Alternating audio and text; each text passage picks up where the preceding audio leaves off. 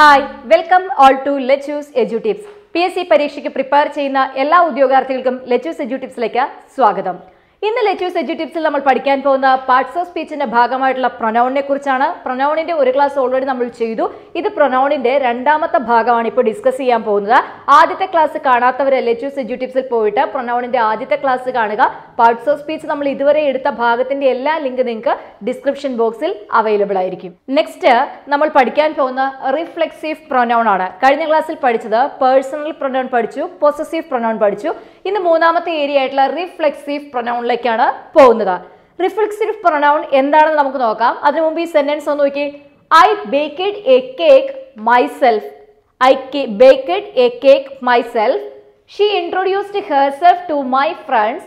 They will study themselves. I baked A cake myself അല്ലേ? ഇവിടെ പ്രവൃത്തി ചെയ്ത ആരാ? ഞാനാണ്. I baked A cake myself.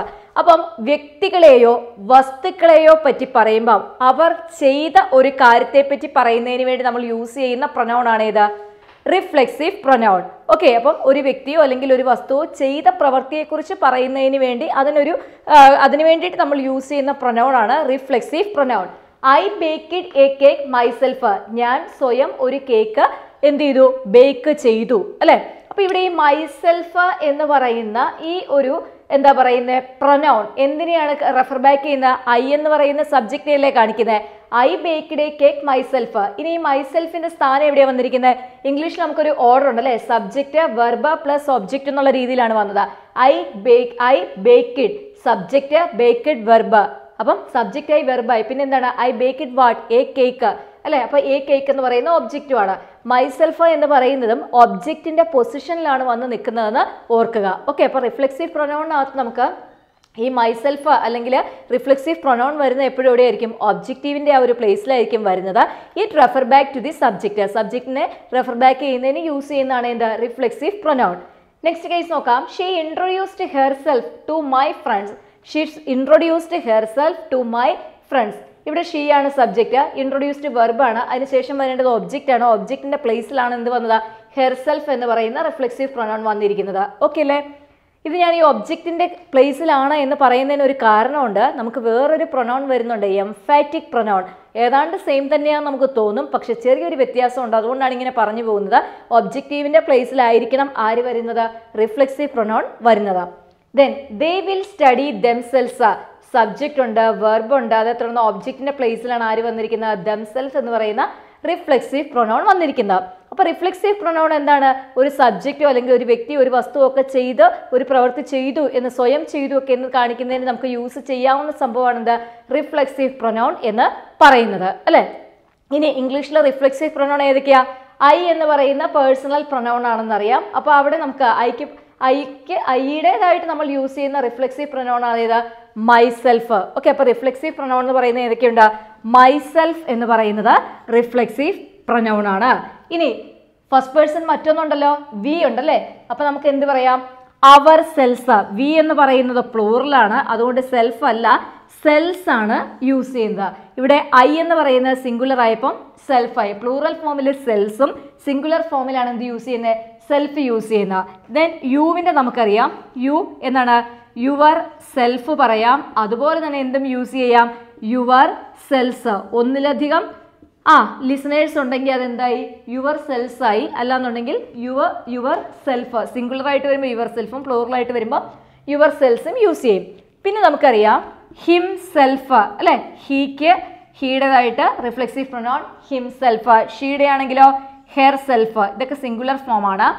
ഇനിയുള്ളത് എന്താണ്? പ്ലൂറൽ ഫോം ആയിട്ടുള്ള ദേ ഉണ്ട്. ദേയുടെ എന്ത് വരും? ദം സെൽസ്. കാരണം ദേ പ്ലൂറലാണ്, അതുകൊണ്ട് സെൽസ് ചേർന്ന ഫോമാണ്. ഇറ്റ് ആണെങ്കിലോ ഇറ്റ്, ഇറ്റ് സെൽഫ്. ഇത് അത് എന്നുള്ള അർത്ഥത്തിൽ എന്ത് ചെയ്യും? ഇറ്റ് സെൽഫ് ആണ് യൂസ് ചെയ്യുന്നത്. ഇനി ഓക്കെ, അപ്പൊ ഇത്രയും കാര്യങ്ങളാണ് നമുക്ക് എന്തിൽ പഠിക്കാനുള്ള? റിഫ്ലെക്സീവ് പ്രൊനൗൺ പഠിക്കാനുള്ള ഒരു കാര്യം മാത്രം. ഇതിനൊന്നും ക്വസ്റ്റ്യൻ ചോദിക്കില്ല. ചിലപ്പോൾ ഇങ്ങനെ എങ്ങാനും ക്വസ്റ്റ്യൻ ചോദിക്കാം. I baked A cake myself. Pick out the reflexive pronoun എന്ന് വേണമെങ്കിൽ ചോദിക്കാം.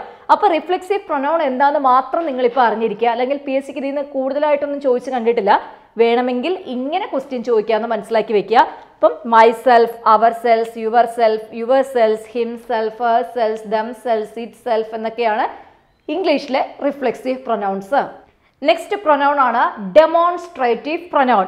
ഡെമോൺസ്ട്രേഷൻ എന്താണെന്നൊക്കെ നമുക്കറിയാം അല്ലേ, ഡെമോൺസ്ട്രേഷൻ. അപ്പോൾ ഡെമോൺസ്ട്രേറ്റീവ് പ്രൊനൗൺ എന്ന് പറഞ്ഞു കഴിഞ്ഞാൽ എന്തിനെങ്കിലും പ്രത്യേകമായി എടുത്തു പറയുന്നതിനോ ചൂണ്ടിക്കാണിക്കുന്നതിനോ വേണ്ടി നമ്മൾ യൂസ് ചെയ്യുന്ന പ്രൊനൗൺ ആണ് ഡെമോൺസ്ട്രേറ്റീവ് പ്രൊനൗൺ. എന്തെങ്കിലും ഒരു വസ്തുവിനെയോ വ്യക്തിയോ ഒക്കെ എടുത്തു പറയുന്നതിനോ അതിനെ ചൂണ്ടിക്കാണിക്കുന്നതിനോ യൂസ് ചെയ്യുന്ന പ്രൊനൗൺ ആണ് ഏതാ, demonstrative pronoun. C these are sweets, ഇവ സ്വീറ്റ്സ് ആണ്, അല്ലെങ്കിൽ ഇവ സ്വീറ്റ്സ് ആക്കുന്നു, ദീസ് ആർ. അപ്പോൾ ഈ സ്വീറ്റ്സിനെ ചൂണ്ടിക്കാണിക്കുന്നതിന് വേണ്ടി യൂസ് ചെയ്ത പ്രൊനൗൺ ആണല്ലോ ഏതാ, ഈ ദീസ് എന്ന് പറയുന്ന demonstrative pronoun.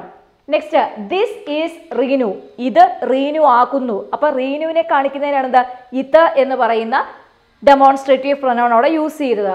This is my pen അല്ലെ, ദിസ് ഈസ് മൈ പെൻ, എൻ്റെ പേനയെ കാണിക്കുന്നതിന് ചൂണ്ടിക്കാണിക്കുന്നതിന് യൂസ് ചെയ്താണ് ഇത് this. This is better than that.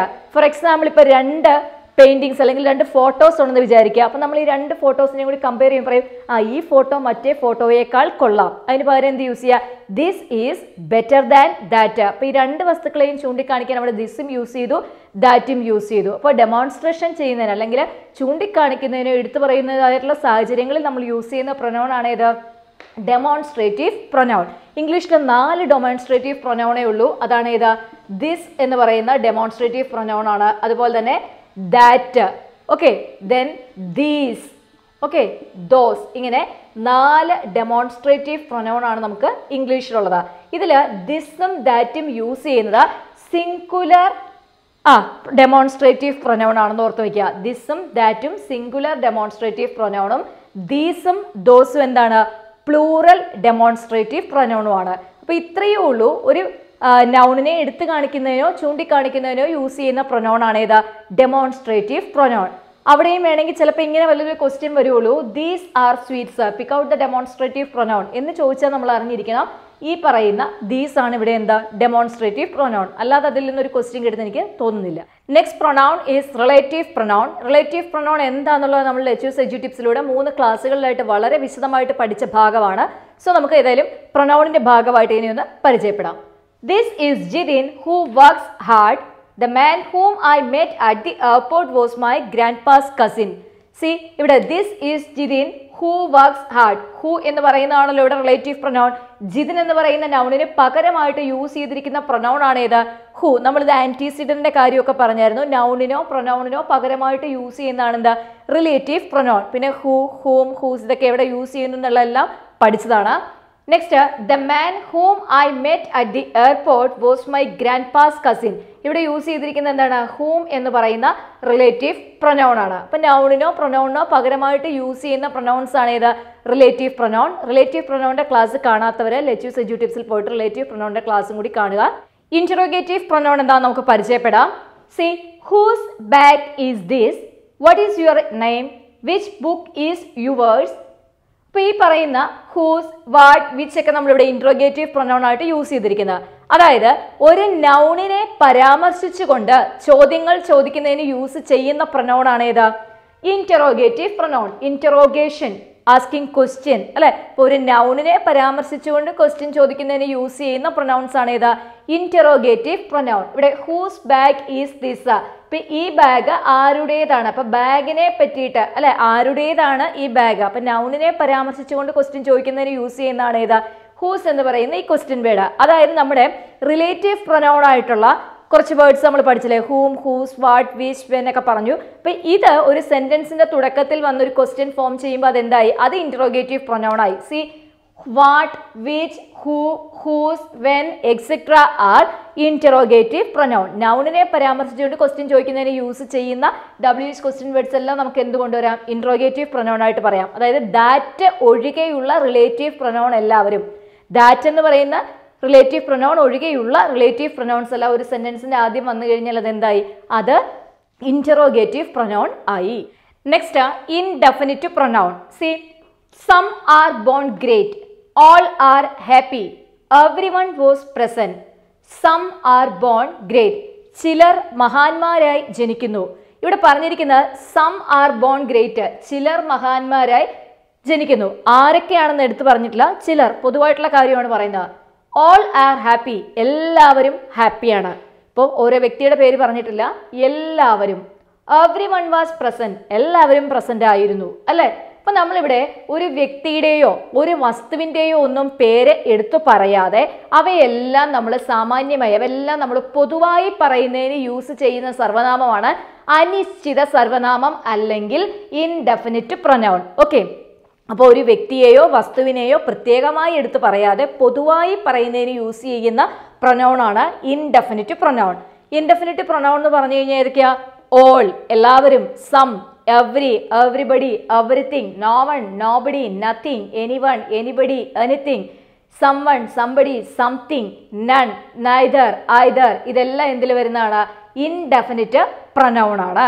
ഇപ്പൊ ഇൻഡെഫിനിറ്റ് പ്രൊനൗണിന്റെ കേസിൽ ചിലപ്പോൾ ക്വസ്റ്റ്യൻ കിട്ടാൻ ഇങ്ങനെയുള്ളൂ. ചില ഇൻഡെഫിനിറ്റ് പ്രൊനൗൺ തന്നിട്ട് നമ്മളോട് എന്ത് ചോദിക്കാം? വെർബ് ഫോം ചോദിക്കാം. ഇത് നമ്മൾ കോൺകോഡിന്റെ ക്ലാസ്സിൽ കുറച്ച് പറഞ്ഞു പോയിട്ടുണ്ട്. അപ്പൊ നിങ്ങൾ കോൺകോഡിന്റെ ക്ലാസ് റിവൈസ് ചെയ്യാൻ ശ്രമിക്കുക. Next is reciprocal pronoun. എന്താണ് റെസിപ്രോക്കൽ പ്രൊനൗൺ? നമുക്ക് നോക്കാം. കൃപ and Veena wished each other. Rohan and Siya love each other. The robbers were blaming one another. ഈ തന്നിരിക്കുന്നതിനകത്ത് കൃപ and Veena wished each other. Rohan and Siya love each other. The robbers were blaming one another. ആദ്യത്തെ സെന്റൻസിനകത്ത് കൃപയും വീണയും ഉണ്ട്. അവർ ചെയ്തിരിക്കുന്നത് എന്താണ്? Wished each other. അപ്പോൾ ഒരേ പ്രവൃത്തിയാണ് രണ്ടുപേരും ചെയ്തിരിക്കുന്നത്. സെക്കൻഡ് കേസിൽ Rohan and Siya love each other. അവർ രണ്ടുപേരും ചെയ്തിരിക്കുന്ന പ്രവൃത്തി എന്താണ്? ഒരേ പ്രവൃത്തിയാണ് അല്ലെ? The robbers were blaming one another. Robbers ആണ് അല്ലെ? റോബേഴ്സ് എല്ലാവരും കൂടി എന്ത് ചെയ്താ? അങ്ങോട്ടും ഇങ്ങോട്ടും ബ്ലെയിം ചെയ്തിരിക്കുവാണ്. അതായത് എല്ലാവരും ആ പ്രവൃത്തിയിൽ പങ്കാളികളാണ്. അപ്പം രണ്ടോ അധികം വ്യക്തികളോ വസ്തുക്കളോ ഒരേ പ്രവൃത്തി ചെയ്യുകയാണെന്നുണ്ടെങ്കിൽ നമുക്ക് അതിനെ എന്ത് വിളിക്കാം? Reciprocal pronoun.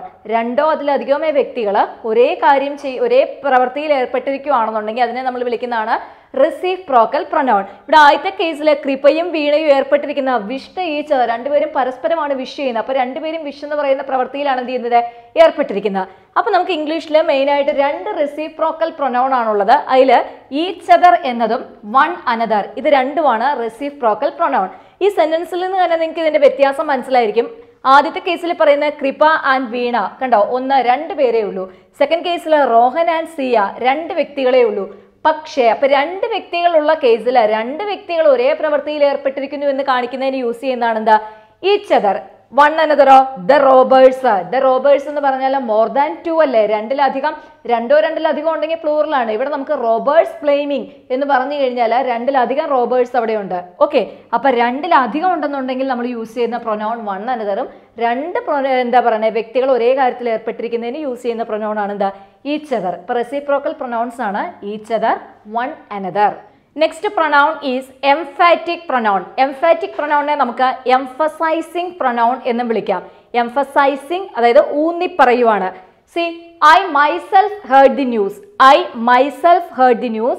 They themselves created problems. അപ്പം ഒരു വ്യക്തി അല്ലെങ്കിൽ കുറച്ചധികം വ്യക്തികൾ തന്നെയാണ് ഒരു കാര്യം ചെയ്തത് എന്ന് ഊന്നി പറയുന്ന പ്രൊനൗൺ ആണ് ഇത് എംഫാറ്റിക് പ്രൊനൗൺ അല്ലെങ്കിൽ എംഫസൈസിങ് പ്രൊനൗൺ.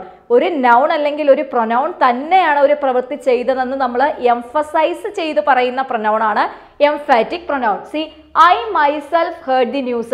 ഞാൻ സ്വയം കേട്ടതാണ് ന്യൂസ് അല്ലെ? അപ്പൊ ഇവിടെ ഞാൻ തന്നെത്താൻ ചെയ്തതാണിത്. They themselves created problems.